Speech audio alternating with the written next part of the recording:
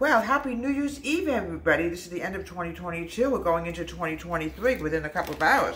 So what I'm going to do tonight, I'm going to make my traditional New Year's Eve special. Pigs in a blanket and pizza bites. This is going to be cooking for 16 minutes. Meanwhile, what I'm going to do is, we're going to start the onion soup dip. This has been a tradition for many, many years. I've made this every single year. Now what you need is, I have to get this opened. We have chips and dips.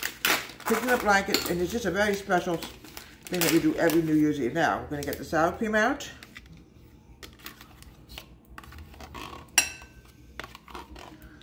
There we go. An onion soup mix. We're going to mix this together. I've had this every year, folks. It's a very simple thing to make for New Year's Eve. Mix, mix, mix, mix, mix. Smells good, folks. Ah.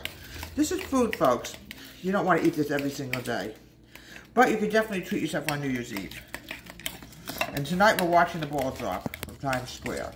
Folks, you're not going to believe this. It's 58 degrees tonight. 1 week ago, folks, it was 2 degrees out. The weather's really odd, so. Okay, now also another kind of dip we can make. Let me wash this off. Is sour cream with chives. It's delicious. I have it every single year on New Year's Eve. Hi, Mittens. Hi, Mittens.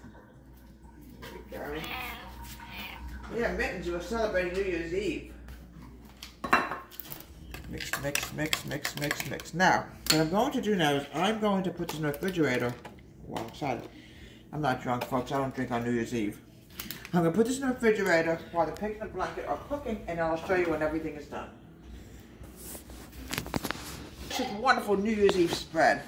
I call it my New Year's Eve feast. Every New Year's Eve we have this pigs in a blanket, pizza bites, potato chips, onion soup dip, and sour cream with chives. And also wonderful to have with a little bit of soda. Happy New Year, everybody! And I'll see you tomorrow in 2023. So enjoy the New Year's Eve, and tonight we watch the ball drop. It'll be 2023 in 4 hours. Deborah Waite Home Country Kitchen, have a great day, and please subscribe to my wonderful YouTube channel.